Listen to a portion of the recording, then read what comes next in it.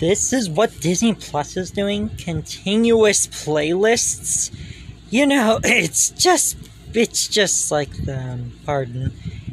like the Paramount Plus ones, isn't it? Seasonal content, preschool collection, epic stories, throwbacks, real life. Nothing on Disney TBA? You could have given Disney TBA its own section. I know the preschool content, but what about the 6 to 11 content? You know, the ones that fans like the most? So it's trying to feel like on its thing to be like Paramount Plus.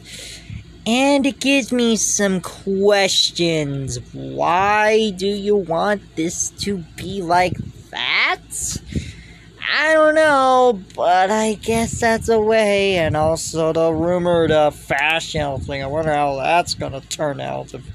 I mean, I've heard that it's kind of confirmed, but we need updates of that too. Maybe one with Disney cartoons one day.